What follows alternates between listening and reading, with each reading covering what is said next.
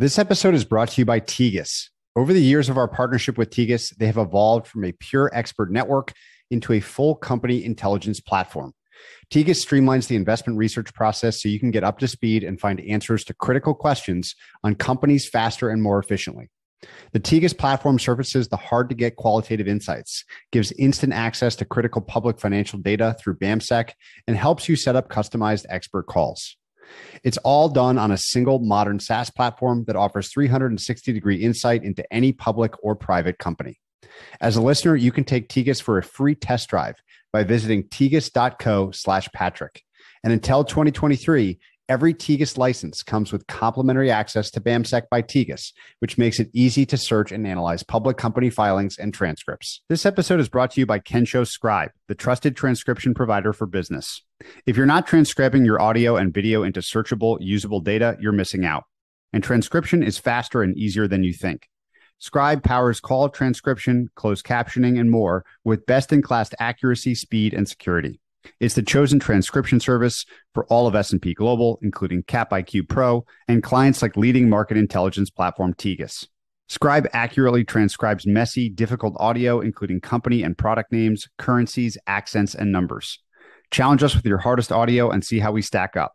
Visit scribefreetrial.com to unlock 150 minutes of free transcription today. That's scribefreetrial.com. This is Business Breakdowns. Business Breakdowns is a series of conversations with investors and operators diving deep into a single business. For each business, we explore its history, its business model, its competitive advantages, and what makes it tick. We believe every business has lessons and secrets that investors and operators can learn from, and we are here to bring them to you. To find more episodes of Breakdowns, check out joincolossus.com. All opinions expressed by hosts and podcast guests are solely their own opinions. Hosts and podcast guests may maintain positions in the securities discussed in this podcast. This podcast is for informational purposes only and should not be relied upon as a basis for investment decisions. This is Matt Reustle, and today we are breaking down the historic General Electric. Honestly, approaching this episode was a unique challenge. Today's GE barely resembles what was once the largest company in the world. So rather than purely focus on what's remaining, we decided to use a lens of then versus now. So to break down General Electric, I was joined by Josh Aguilar, GE Analyst at Morningstar, and enthusiast on all things capital allocation. It's a theme we revisit throughout the conversation on GE's time as a conglomerate and its rise and fall. The story of GE has many chapters. The origin dates back to Thomas Edison in 1896. And while GE has been classified as an industrial business for a very long time, it really is hard to overlook the technological breakthroughs that they've introduced. The incandescent light bulb, the X-ray machine, the electric locomotive, and commercial jet engine. The business really has had no shortage of historic products. But when Jack Welch took over in 1981, he implemented a playbook that brought GE much praise over the coming decades. And Josh and I focused our conversation on the end of Welch's era until the present day. Now, if you'd like to hear more on the early years of General Electric, and particularly Thomas Edison, make sure to check out our newest Colossus teammate, David Senra, and his podcast, Founders. David conveniently dropped a new episode on Edison this week, and after my conversation, you'll hear a preview of that episode. So stay tuned for that after my conversation with Josh. Please enjoy this breakdown of General Electric. All right, Josh, welcome to Business Breakdowns. Thank you, Matt. Appreciate it. Happy to be here. We have no shortage of text on General Electric. I think it's etched into American history between Edison, Jack Welch, Jeff Immelt. You have the full spectrum of what I consider to be celebrity leadership. What I think is the most interesting lens for us to use and to tackle General Electric is the lessons from the rise and fall. What was self-inflicted versus what was outside their control. Maybe we could just start at the top. Taking a comparative lens, in 2000, GE was the largest company by market cap in the world, and today it's a fraction of that. Maybe you could just start out with giving us a sense of what GE actually looks like today, comparing that to what it was like at its peak. It would be an understatement to say that GE looks very different today than during its peak in 2000. As you alluded to, GE was worth nearly $600 billion or so. Many of your listeners are going to remember that CEO Jack Welch was named Manager of the Century by Fortune, and he helmed what was then called the world's most admired company by that same publication, and the most respected company by the Financial Times. GE was, in fact, the most valuable company. Flash forward today, gone are the days when a larger-than-life figure like Jack Welch would wax poetic of GE being the place where one's dreams could come true, and management was considered one of GE's structural competitive advantages. In preparation for this chat, I actually opened the 10K from 2000, some numbers that may be of interest to your listeners. In the 5 years, including 2000, or from 96 to 2000, GE shareholders benefited from a 30% total annual return on their investment. And in over 2 decades, it would have enjoyed a 23% total annualized return. Sales in 2000 rose then by 16% over the prior year to nearly $130 billion. To put things into context, GE this past year generated just over $74 billion in revenue. 15 of GE's top 20 businesses posted double-digit earnings increases. Cash flow from operations in 2000 rose to over $15 billion, which if you deduct for CapEx of about $2.5 billion, implied free cash of nearly $13 billion. To put things into context, GE last year didn't even clear $2 billion in free cash flow. The company that used to pay out dividends of over $5.4 billion that year. Today, GE paid a token dividend in 2021 of $575 million. At the time, it was one of the most widely held stocks. Today, it's hard to convince potential investors to invest in GE's turnaround story, despite what we think is attractive undervaluation or one of the best industrial operators in Larry Culp. Finally, GE didn't know it at the time, but it wanted to get bigger with what ultimately was its failed merger attempt with Honeywell, whose market value today is nearly 16% than GE is today. What we're left with now is a remaining company that consists really of 3 businesses: in aviation, healthcare, and energy, or what GE is calling Vernova, and what's left of related equipment financing from remaining GE Capital, now housed in corporate, along with its insurance liabilities and the Polish mortgages denominated in Swiss francs. So gone today is NBC, gone is investment bank Kidder Peabody, gone are plastics, gone are appliances, gone are locomotive equipment, gone is its legacy lighting business, which was closely associated with Thomas Edison, as you mentioned at the top. Most of GE Capital is gone, including GCAS and its PK Air Finance unit. Most of its oil and gas interest from the combination with Baker Hughes. Gone is GE Biopharma, which was sold to Danaher for over $20 billion, et cetera, et cetera, et cetera. It's quite the breakup of a conglomerate. As I was doing my research and thinking about just walking around downstairs, opening up a GE refrigerator, looking on television to see NBC, when you're getting on an airplane and there's a GE engine involved, healthcare devices, it was literally touching every part of your everyday life. Going back 20 years, that was a business that was also producing, to your point, massive amounts of free cash flow, earnings growth. What would you point to as being the driver or the inflection which resulted in this one-time powerful conglomerate losing all that power and a management team thinking that it was better off divesting many of those assets and becoming much more focused on very specific industries? It's going to sound cliche, but I'd say GE's problems could be pegged on 2 areas to answer the question. 1 is culture, and 2 is capital allocation. To a certain extent, they worked in tandem with one another. Welch's issues were really twofold: short-termism at the cost of rational long-term decision-making. Secondly, a failure to mitigate downside risk. And they went hand in hand through the use of GE Capital, which I think at one point constituted nearly 60% of GE's earnings at its height under Jeff Immelt. Welch used GE Capital as a vehicle for earnings management by essentially spackling over the industrial business's weak quarters. There's a book out there that alleges Jack Welch always advises direct reports or execs to keep a nickel in your pocket of earnings per share, which at best translated to low quality of earnings. And in a worst case, one might say it was tantamount to financial engineering. And I leave that for your listeners to decide. But there's really no way a company can consistently beat earnings expectations like GE aimed to do every quarter under Welch without some real long-term adverse consequences. At first, GE's heavy reliance on GE Capital, it seemed to make intuitive sense. Welch noticed it was a lot easier to make money in financial services than it was manufacturing large-scale industrial equipment. It's inherently, it being the industrial equipment, is inherently very capital intensive and frequently involves booking of contract assets, which in accounting speak means that GE generally recognizes the sale of equipment long before it collects the rated cash. Furthermore, GE was like a bank, but it certainly wasn't regulated like one. And it could use its leverage and its then AAA credit rating to obtain its cost of funds cheaper, which it did by obtaining what's called wholesale funding. By the way, that's just jargon for saying short-term borrowing for the markets as opposed to raising money from deposits. The latter, which is comparably more expensive, and that's what banks do. That form of competitive advantage was illusory, but there's a catch. And it's something noted value investor Seth Klarman has reminded investors of. With leverage, you can blow up overnight.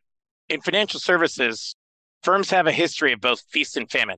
During famine, as was the case with the Great Recession in 2008, the market for short-term loans dried up as lenders fled, and GE simply didn't have much in the way of deposits to fall back on. GE was left without a source of funds, and yet a situation that was akin to a run of the bank for all you Jimmy Stewart fans. That left GE with only the government and a strongly capitalized firm like Berkshire Hathaway to turn to. Then came regulation, because of Welch's ill-begotten bet on financial services. And Immelt effectively failed to rein in and mitigate GE's risk of exposure. GE's capital short-term borrowings were an appreciable chunk of its assets, about a third or so from my recollection. The regulators quickly figured out that it just wasn't financial institutions like banks that were systematically important, but non-banks like GE Capital also formed part of this group. And GE started to become regulated like a bank under the newly created Dodd-Frank legislation of the time, about mid-2016, when it was non-sci-fied as it shed most of its loans. Now you had a situation in the ensuing years after the crisis where GE was forced to operate with more capital. Using some simple DuPont analysis, returns on equity for financial services firms are a function of two variables.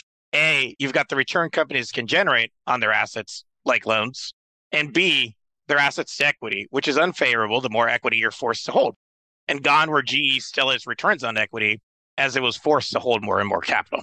Now, I think Jeff Immelt gets too much of a pass from other corners of the market. Keep in mind that Jeff Immelt was CEO of General Electric for about 16 years, which is materially longer than the median tenure of industrial CEOs nowadays.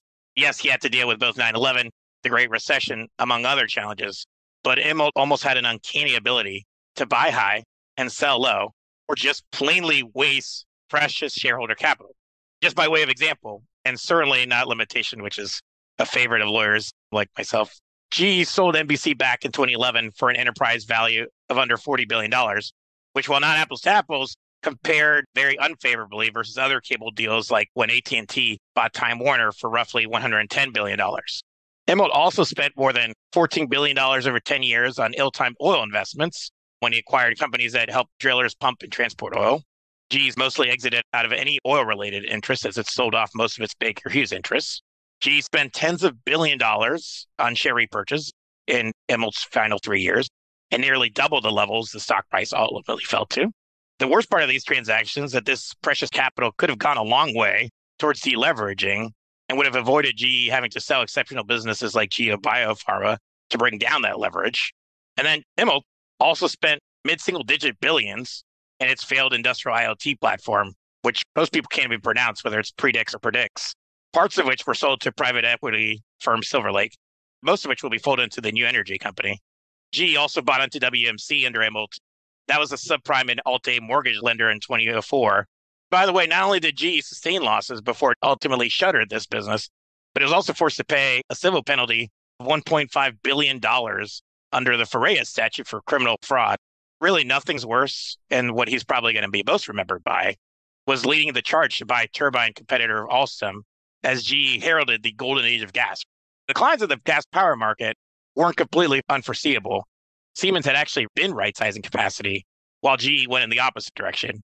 In some ways, erosion of GE's culture under Immelt, in my view, contributed to this unfettered desire and really the hubris to make this transformative deal. And I really do credit Tom Greta as a journalist surfacing many of these insights. Immelt really, depending on who you believe, had an aversion to hear the bear case of anything he really wanted to pursue. And I think that's why folks found him likable, because ultimately that's what led him to be divorced from reality, particularly as it pertained to the company's financial position and this insistence on overly rosy projections, like not fully appreciating the power segment's aggressive revenue recognition practices. Just to put a bow on this story, GE bought Alstom for $10 billion net of cash, but took a near $22 billion impairment on the deal during the end of John Flannery's tenure. I've always said that's like throwing a bunch of money in aesthetic improvements into a condemned house. And yes, throughout GE's history, there's been plenty of things outside their control. There's been 9/11, there's been the Great Recession, there's been the global pandemic, but there's plenty of instances of self-inflicted pain. There's a lot to unpack there, but I think a few really interesting points, especially on Immelt relative to Welch. It's interesting to hear about Immelt's push perhaps against the grain or going countercyclical or zigging while others are zagging. I know that at points in time, Jack Welch did similar things with RCA and selling the electronics business, also just cutting staff, but still growing revenues, doing some unorthodox things, but having success with those. At the same time, Immelt not having the same success and quite the opposite, it seems like. Just to step back and re-tap into one of those earlier points you made on GE Capital. At its peak, you mentioned 60% of earnings. If you were to step back and analyze whether it was Welch's timeframe or paired together with Immelt's, I think there was, again, a lot of text written on managerial strategies, a focus on being number one or two in each market, and how to operate this insanely efficient industrial conglomerate. How much is that the reality versus this was just a business that was propped up by a bunch of leverage? And the reason it was such a valuable company was really that finance business doing much of the work. How would you separate those two stories and the fact and fiction in terms of that history and particularly Welch's time?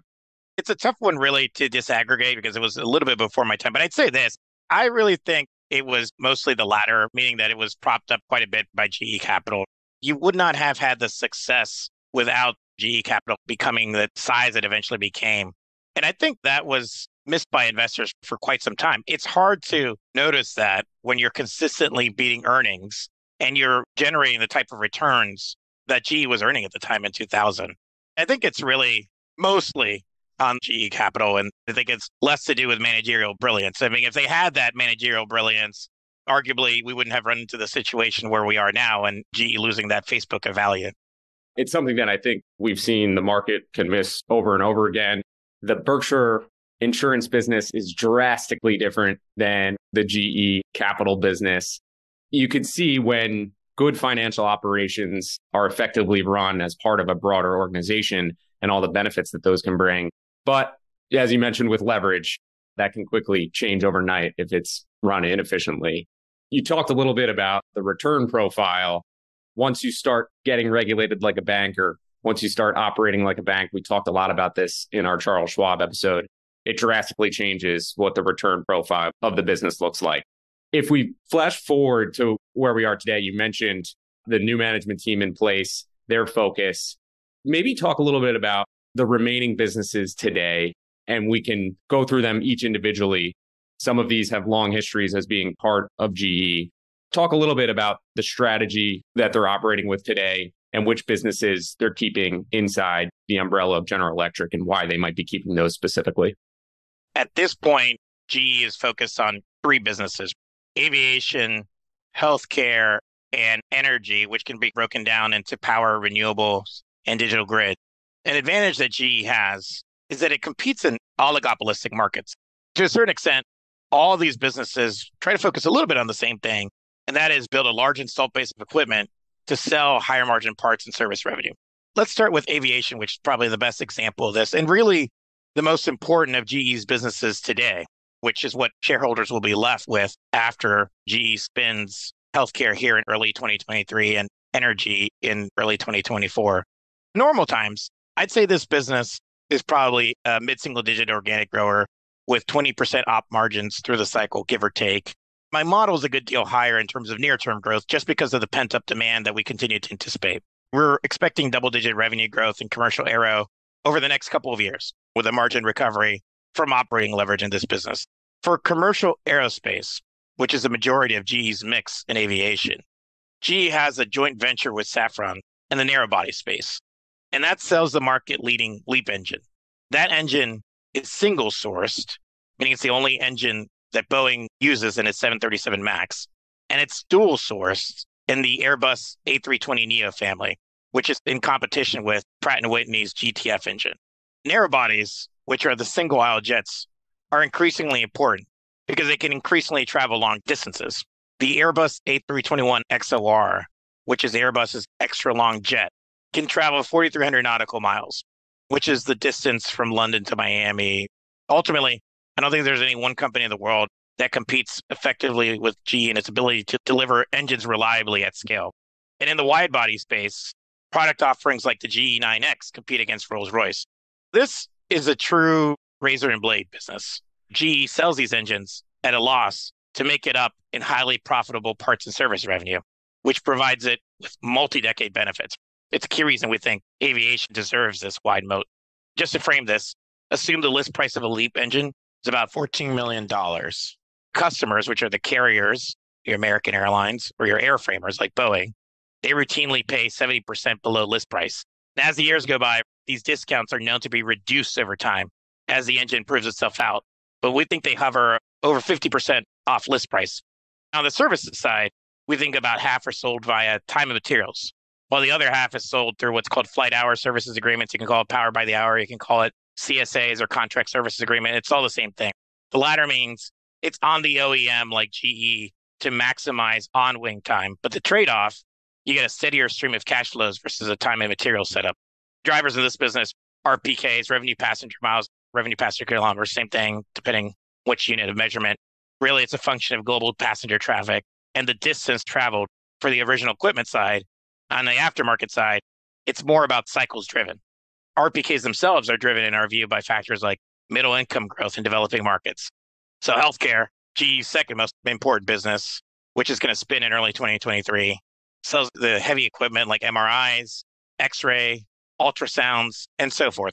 It's been adding some digital capabilities and artificial intelligence and machine learning that improves patient outcomes and workflow automation, which cuts down on caretaker wasted time, particularly as we have some physician shortages. Customers here are your hospitals and your outpatient centers. In addition to some of the investments GE Healthcare is making, I think some underappreciated catalysts include the potential for a dividend payment, since healthcare companies typically pay out maybe 35 to 60% of their earnings out in dividends, an opportunity for bolt-on M&A for burgeoning startups in the space, because this is a really dynamic space. In healthcare, I'd call that a solid lower mid-single digit grower, and it should generate high teens op margins through the cycle. It's also the best free cash flow converter at about 100% of free cash converted earnings. So drivers for this business include an aging population, greater access to care, growing chronic conditions and surgical procedures, physician shortages, among other things. Then this is an oligopoly with the likes of Siemens Healthineers, Philips, and to a lesser extent, Canon X Toshiba. And then Vernova, that's the last business, competes with mostly Vestas and Siemens Energy on the renewable side of the business, while power competes with mostly Siemens Energy and Mitsubishi Heavy Equipment, and to a lesser extent, CAT as well. Renewables are arguably less oligopolistic, but there's a bit of a regional divide and competitive dynamic. Chinese players, though, include Goldwind and Mingyang. Drivers in renewables includes the energy transition and the production tax credit cycle. You hear a lot about GE talk about the PTC in the US, which impacts when projects are ultimately financed by utilities. I see this business possibly growing high single digits on the renewable side, but not really breaking even until the middle part of the decade. I'm really, really skeptical of management's long-term target here. And I think they underappreciate some of the competitive risks here. And then for power, should really benefit from the energy transition as a bridge the gap technology as the world moves to renewables, given the intermittency issues, which is a problem batteries can't correct given the sizing constraints. Just to add some additional dynamics, aviation, longest cycle business of the bunch, meaning it takes longest to fill orders. Healthcare, shorter mid-cycle business, meaning it takes about a year to fill unfilled orders based on the backlog burn rates I've calculated. So that's the business today. You mentioned there's plans to spin that healthcare business. If I just step back and think about these businesses together, there's not many natural operating synergies. You're not dealing with the same customer base that you can necessarily cross-sell to. Perhaps at a corporate level, obviously there's some below-the-line G&A expenses that you could save on. Maybe you're diversifying your earnings cyclicality, to your point, in terms of different cycle sale time and the way that these things fluctuate. It just appears that there was a decision made that the conglomerate structure was not going to work. Maybe you could tap into that a little bit more. Is this just simply the market valuing these businesses individually at higher levels and seeing that based on what you're seeing market multiples at? Are there other drivers in the decision to really split up this business and end the conglomerate era? You mentioned diversification, and I'd say GE lost the right to remain as a conglomerate a long time ago. Buffett talks about this in his letters to shareholders with Berkshire Hathaway. The whole value proposition of a conglomerate is that you can have tax-free movement of capital. But that only matters really if you can allocate capital better than the market. You only have to look at the stock price over the long run to know that GE really hasn't been successful at doing that. That's just a symptom of the problem, right? The breakup, we think, really should allow GE to be a lot more focused, given each of these businesses very different investment profiles and capital allocation needs. Of course, it's an important catalyst to re-rate the stock in line with peers. When you flash back, you mentioned the NBC sale, and they've been basically selling off assets for north of a decade at this point. Was that sale, and you can use other sales as well, obviously it wasn't made from a position of strength, but when you look at what was driving those sales, was it leverage issues and dealing with liquidity? Was it market multiples and the dynamics of taking advantage of where there might be a mismatch? Would they have made those sales if they were operating from a position of strength, do you think? This was a little bit before my time, but just my take on this is Immelt was trying to refocus the company and get back to the roots of being an industrial conglomerate. Really, GE had just gotten massive, and there really is no inherent structural advantage to managerial excellence. NBC wasn't really core to what he saw GE looking like in the future. His big initiative was really, can we make this a software industrial type company, which is actually all the rage nowadays. But he was just early, and just his vision was bigger than the reality. I think GE was able to operate with it. I mean, you look at Predix, it wanted to be all things to every industrial, whereas a lot more of these IoT offerings nowadays and some of the industrial companies that I cover, they were more focused on things that they have domain expertise in, which is just industry jargon of saying the businesses that they're actually playing in. Was it from a position of strength? Clearly not. I don't think it was a rush like GE had to deal with in the Flannery and Larry Culp years, because a lot of the problems that surfaced under Immelt really weren't known till the end of Immelt's tenure, or weren't really fully appreciated, and on to John Flannery and Larry Culp taking over. You've brought up capital allocation a few times now in a variety of different ways, dividend, M&A.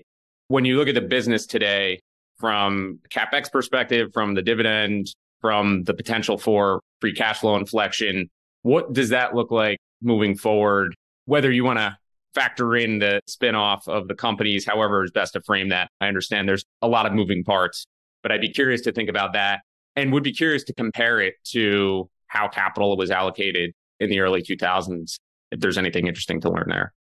I'd say right now the difference is there's an emphasis on organic investment. If you think about where they're putting that capital to work, think about the RISE program, for example, in commercial aerospace. We're looking at sustainable engines. And one of the things that GE is looking at with their partner Safran is towards the middle of the 2030s decade, developing the sustainable engine, removing the nacelle or the covering, having an unducted fan. That I think is really interesting. There's going to be quite a bit of R&D and organic investment that goes that way. I think on the healthcare side, we're looking at artificial intelligence, machine learning, and any of the digital offerings that GE is increasingly investing in, which I think is also an interesting route and investment. And then on the renewable side, offshore wind is a large investment right now, not profitable, but growing certainly very strongly. I think in terms of share repurchases, the authorizations for about $3 billion, I'd like to see them use that, just given the stock's price to value ratio at this point. And then dividends, each company is going to have their own dividend policy.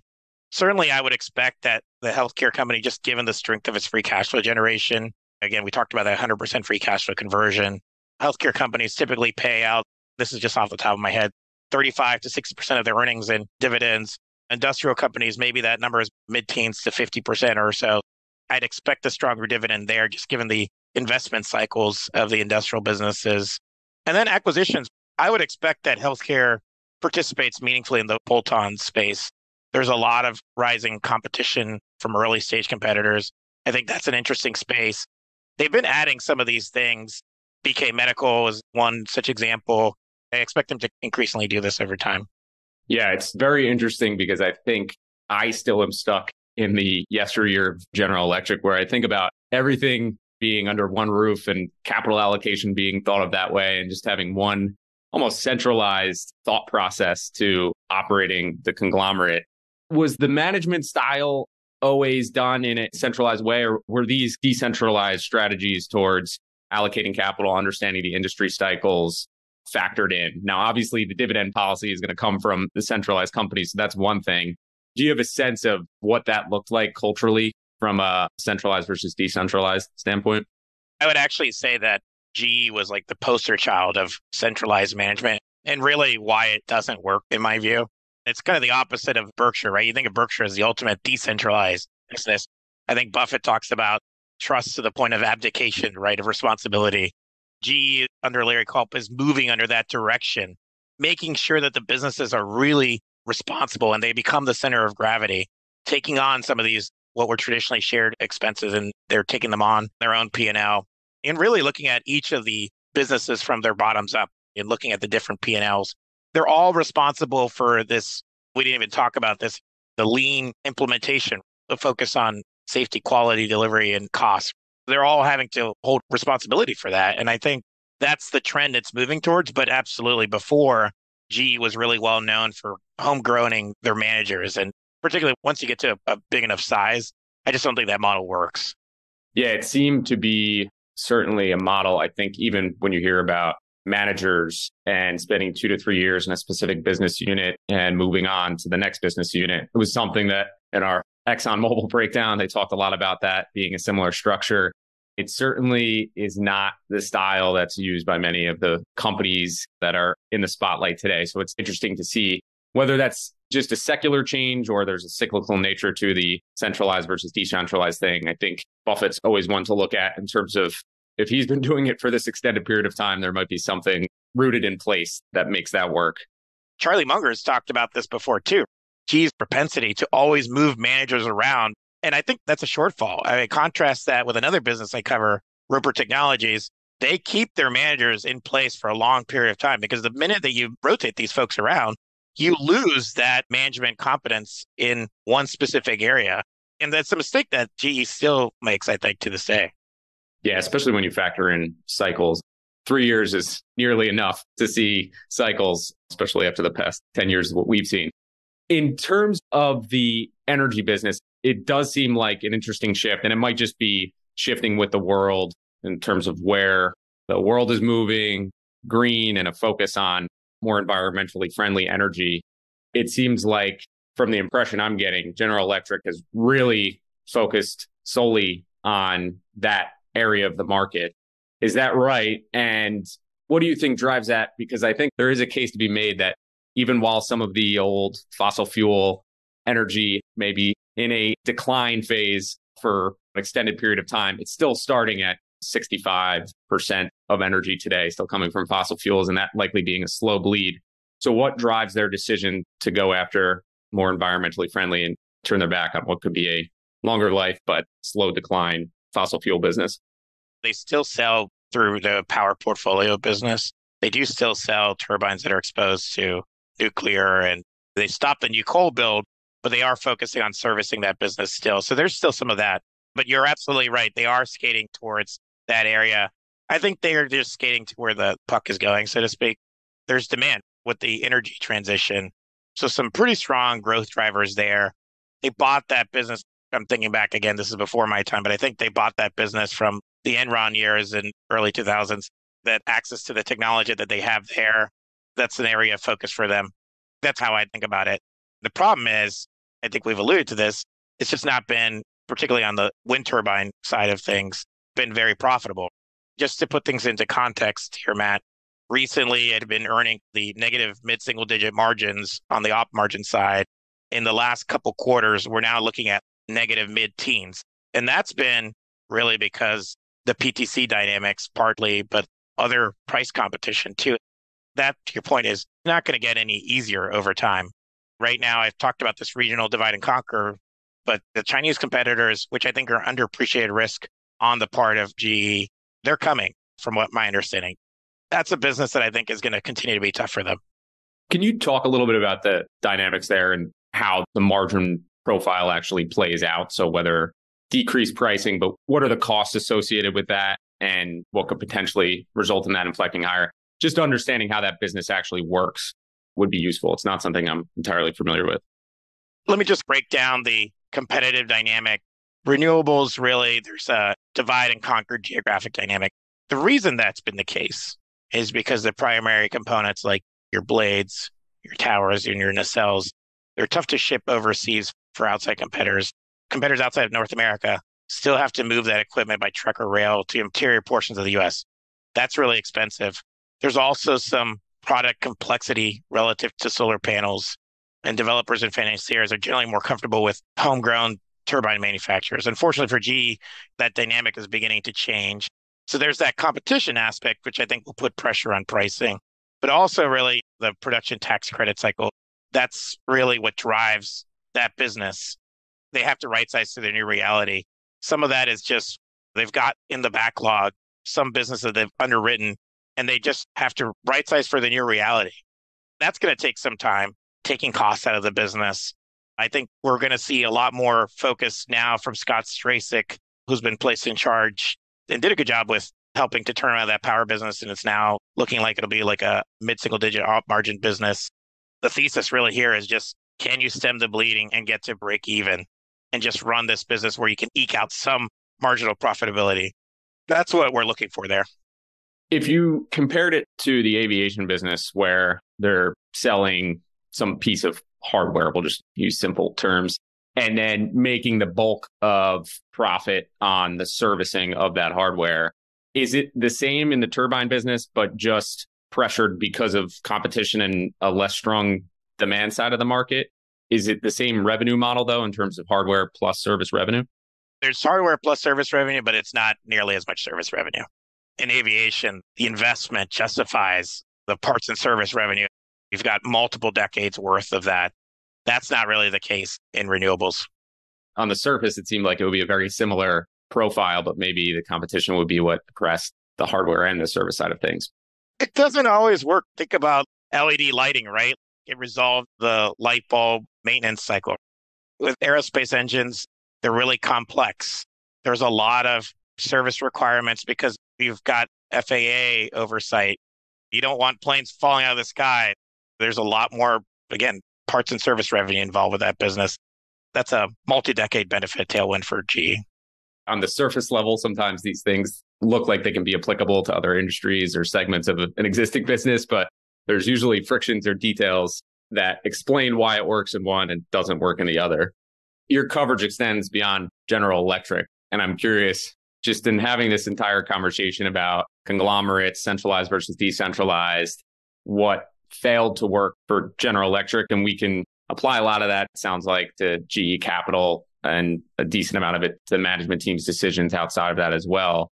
But when you think about conglomerates just as a piece of the market, and whether it's your industry or even thinking at a higher level of what will work in the future, do you expect conglomerates to be at the top of global market caps in the future? It seems like we have a lot of businesses that are entirely focused on single products or single markets now. I'd just be curious for your opinion on whether that becomes back in focus and becomes the cultural norm in the future again. The pendulum does tend to swing over time. I would say that trend towards deconglomeratization will not change. I do not think the market caps of these companies, they're not going to grow over time unless you think that each of the individual components, by becoming more focused and being on their own, there I think is a winning formula. Depends on your point of view. I don't think they'll be like GE where they're an end-all be-all to everything. What you will see is more focused conglomerates. Think about Raytheon Technologies when it spun off Otis, it spun off Carrier, merged in the commercial side with UTX and Raytheon. You'll see more of that. And I think that's a more winning formula. And again, the market, it's a much more understandable business model. People like the pure play investors can diversify for themselves. You're not going to have this situation where different businesses are competing for capital, which I think is a poor formula for success. There's this trend towards deconglomeratization, and I don't think it'll end over time. Yeah, I think it's a really interesting theme. And you go back and look at when the conglomerates were so in focus and there was so much written about the benefits and the synergies and all of this. And today it's easy to poke holes in pretty much all of that. And I think you went through a pretty good list there. We wrap up the conversation usually talking about upside cases, downside cases. I think you've alluded to the bull case and the potential for that aviation business to have success. And with the spinoffs of the healthcare, a little bit more operational focus in each of these. Is there anything else that you would add there in terms of what could drive major upside in GE and maybe shifting the tone on the story? And obviously, it's still a substantial market cap, a substantial business in the market, but anything that can add some shine to this business again? You really hit on the 2 points. What people tend to underappreciate is that the commercial aerospace and RPKs, or revenue passenger kilometers, tend to be coupled with GDP per capita trends. And that's been decoupled. And that's because of the COVID lockdowns, right? What we're seeing is there's this pent-up demand for global passenger travel. And people are now moving from products towards experiences, even on food equipment and the restaurant end user. You're seeing people more and more eating out. That will benefit air travel as well. And it's going to surprise some people, I think. That business has a high degree of operating leverage. There's a good degree of fixed costs, and you'll see incremental margin drop down to the bottom line. I think these businesses will re-rate. It may take some time, certainly. I think there's deal limbo embedded in the price. People will be surprised how better run they're on their own, and just being able to choose your own capital allocation policies. Those are the things that I think are the upside scenario case, but you hit on the 2 points I'd highlight too as well. And you talked about re-rating. I'm curious, how does the market value these businesses? Is it a simple P multiple, or are there other nuances that are added into it? I don't think the market gives full credit for how these businesses should trade individually. I think what people are focused on right now is a few things. All the problems that they've had. I think there's been some capitulation. There's also just some fear too with deal limbo embedded in the price, where people are saying renewables is having a lot of problems. Perhaps the spins aren't going to take the time and place in the manner that GE is prescribed here. The conversation of the debate and the valuation debate is a lot more dominated by fear. And there's just a concern that these businesses will never earn the same normalized earning power that the market expects, or that the more bulls expect. That makes a lot of sense. And I think you hit on the risks quite well there. To wrap up the conversation, we always talk about the lessons learned. I think we've gone through a lot of the lessons in the conversation. So that was the lens of the conversation. But I guess just in your own personal experience, when you started looking at GE to where you are today, what have been the main takeaways for you? Maybe the biggest surprises versus what you had expected going into the analysis? When I started off looking at this business, I didn't like what I saw.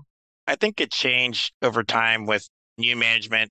GE's always had great world-class assets, but I think it needed the management team to achieve that closing of the price value gap. Larry Culp was making all the right moves in terms of getting more lean and more focused in that sense. The lessons learned, I'd really say, kind of amount to how far hubris can take you. And Buffett talks about this with the institutional imperative.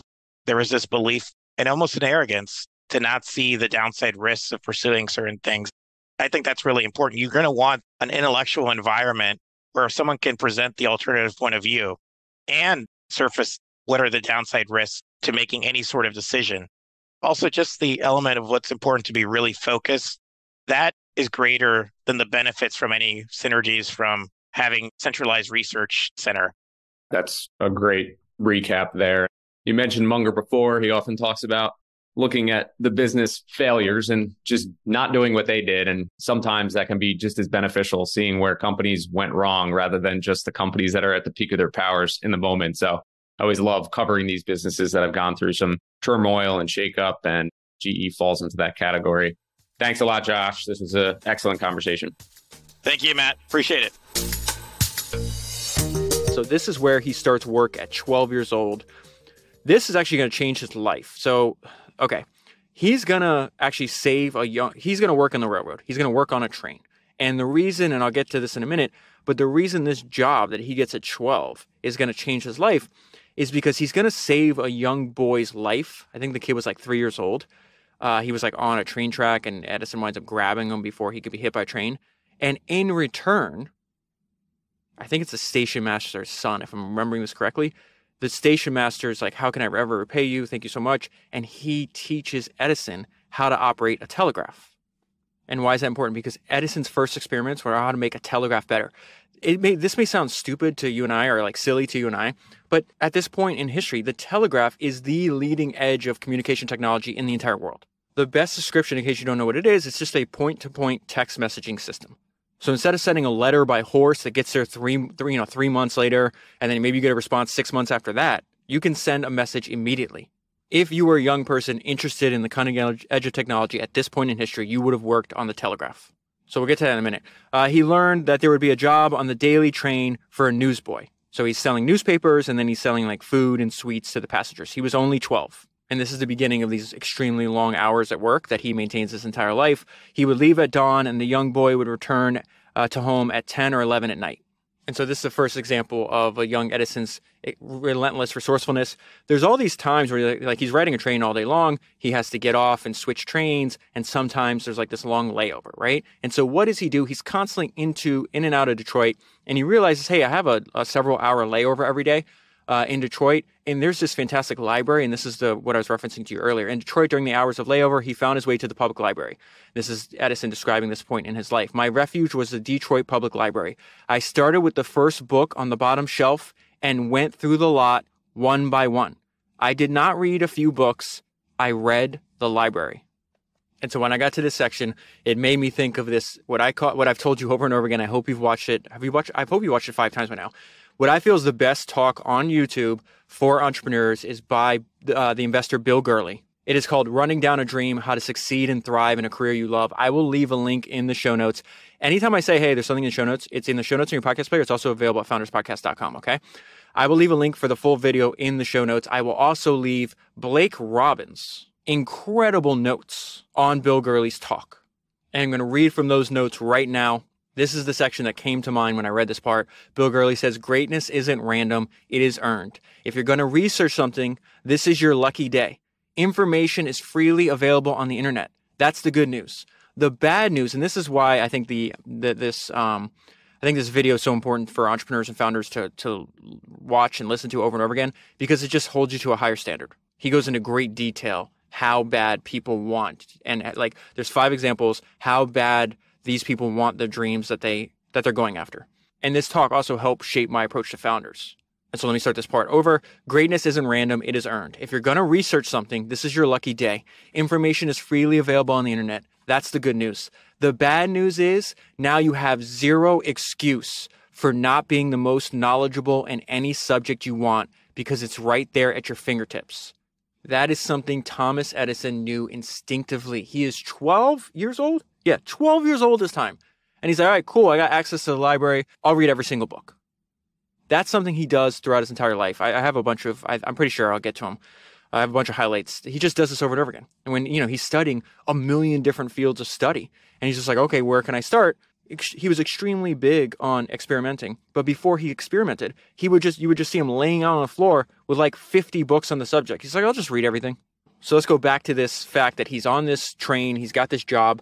Now this is a few years later. And again, resourcefulness. He's like, well, I'm selling somebody else's newspaper for like a quarter.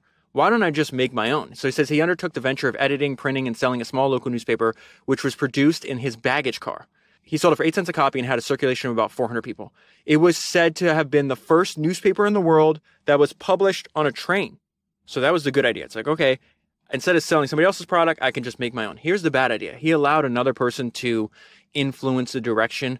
So he starts printing like personal stories of people in the industry because his friend convinced him that it would sell more. The problem is, Edison's like a 15-year-old country boy. He doesn't know too much about human nature yet, and so this is what happens to him. One of these candid little stories touched on a local figure. This proved to be excessively candid. And so the person he's writing about did not like the fact that his business was put for everybody to read, and he says, I'm going to find this Edison kid, and I'm going to extract my vengeance. So now this is a grown man, a grown adult, attacking and beating the hell out of a 15-year-old kid. One day, the man sighted the young editor near the docks. He laid violent hands on him and then threw him into the river. Shortly after, Edison closed down that operation. This is the event that changes his life that I referenced earlier.